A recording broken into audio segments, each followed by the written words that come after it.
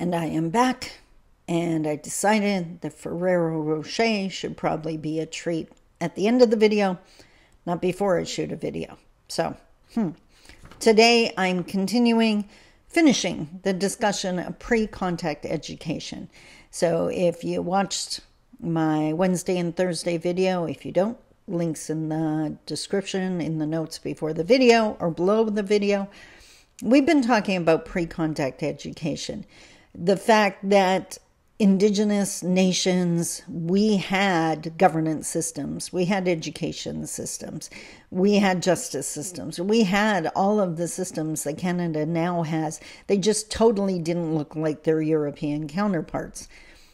And this week, I've really focused on the fact that the education system, the Canadian education system, has been failing Indigenous youth for years. And it's one of those cases where in business, if you had a process that wasn't achieving the desired results, you would change the process. But in Canada, unfortunately, often the gut reaction or the instant go-to reaction is that it's the Indigenous youth's fault, that they're failing, that this system works well enough for us, it should work for them. We could also argue to the end of time whether it's working for non-Indigenous youth, because I don't believe it is. But in today's video and the last two videos, what I wanted to do, this is an Indigenous-centered YouTube channel, and I wanted to do Indigenous-centered education. Rather than tearing apart mainstream, let's look at what did work. The pre-contact Indigenous education systems and the characteristics of those. That's what I'm going to do today, where I'm going to share the last 8 characteristics, and then the challenge goes over to you. If you're involved with mainstream education, how can you tweak it? Because the more of these you include, the more successful the Indigenous youth are going to be. And I promised to share a story yesterday. I should probably do that first. Let's talk about it.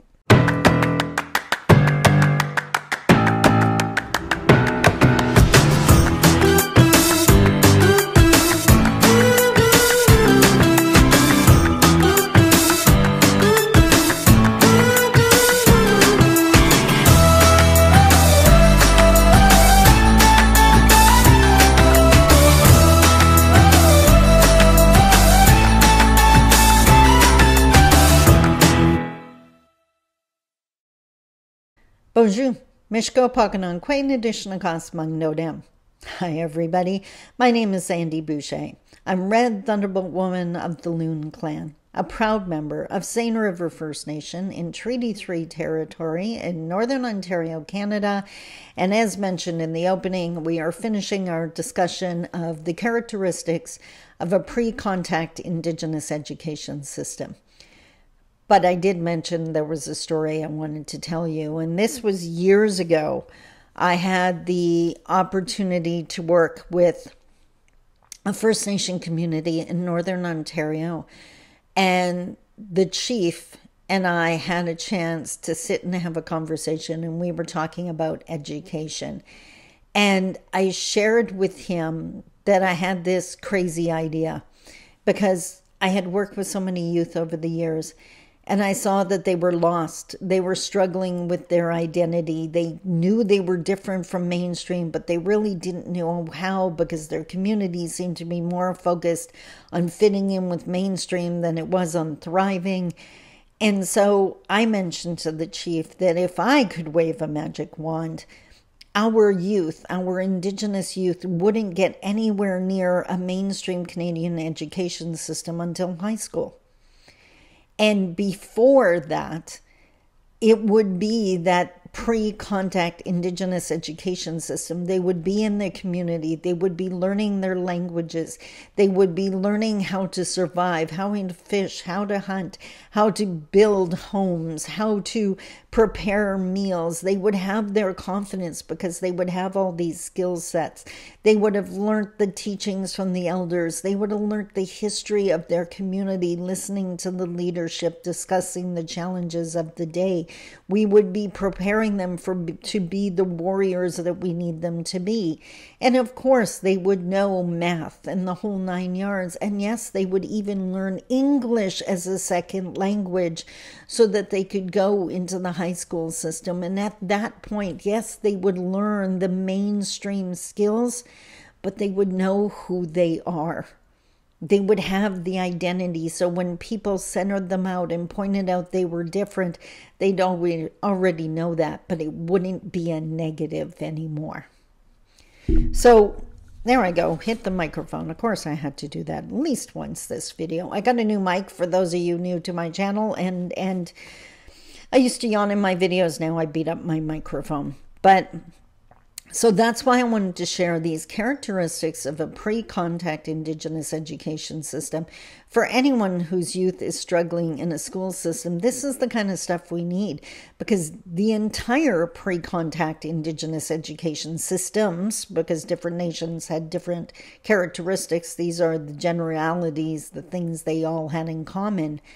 But it was so youth-focused, the success, the survival of that youth, and success meaning that they became a better person and they knew how to survive.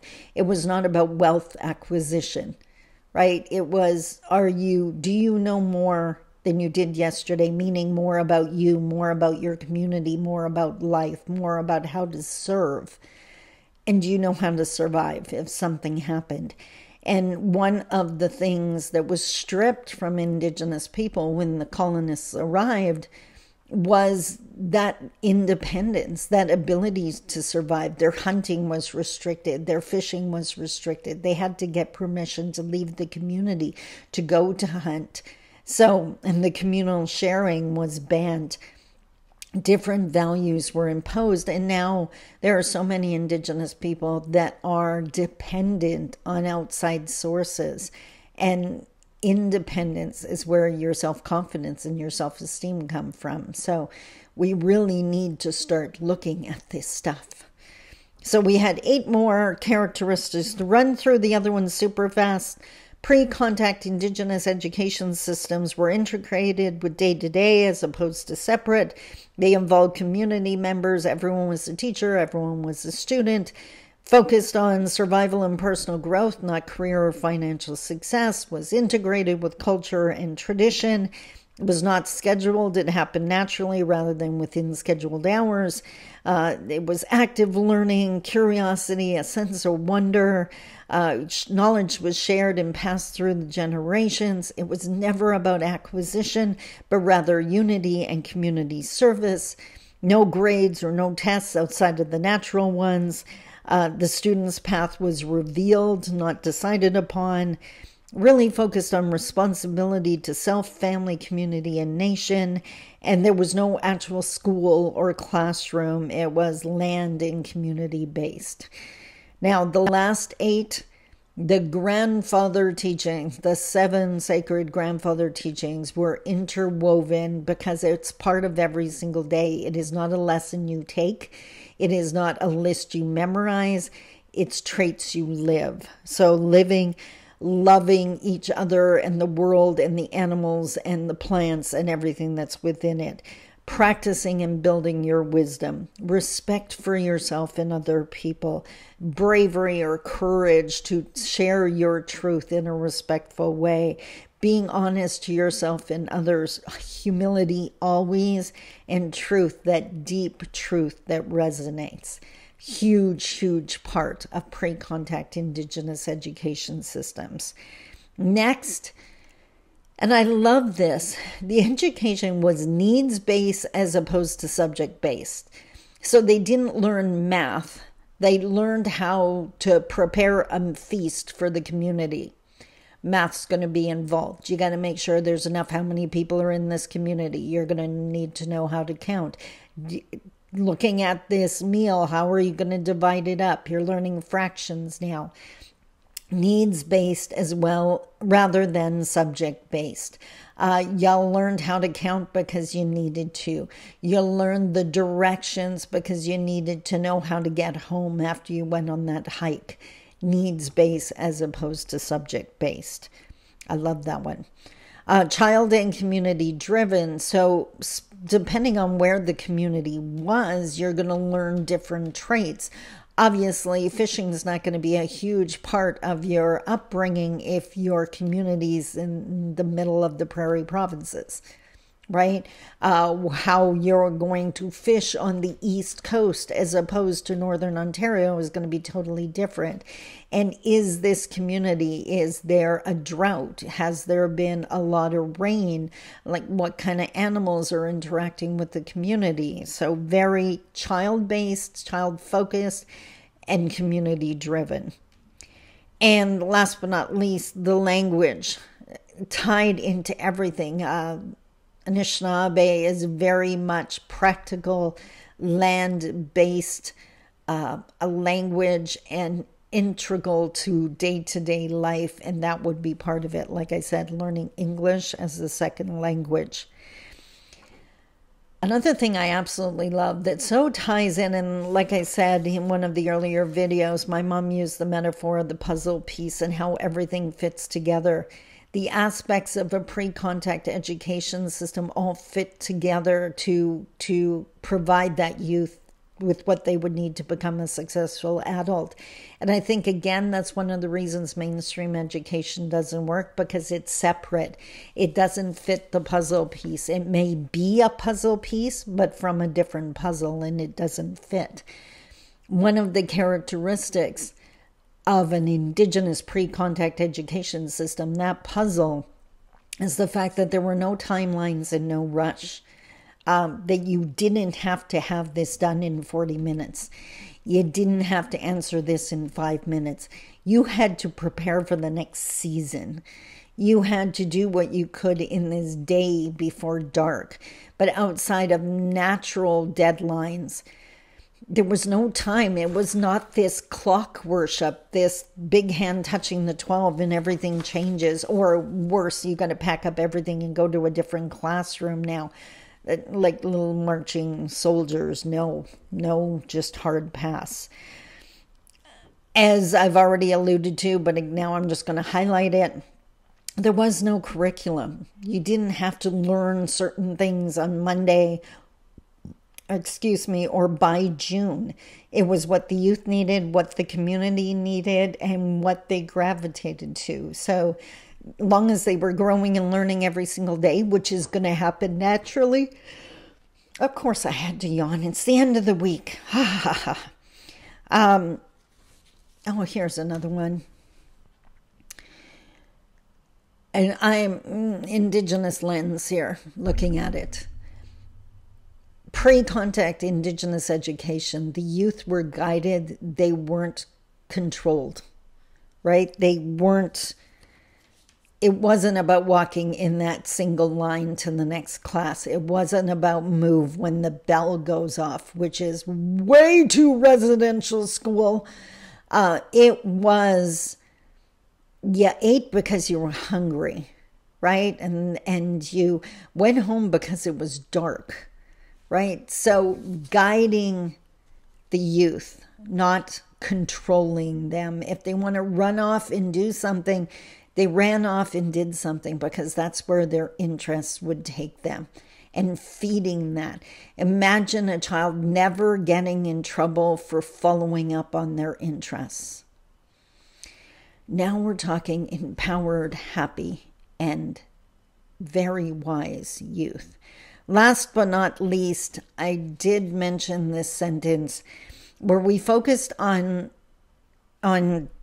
raising the next generation of warriors, that we knew we needed skilled hunters and fishermen and warriors. We needed strong voices. We needed people who understood the history of the community so that they could speak to what comes next.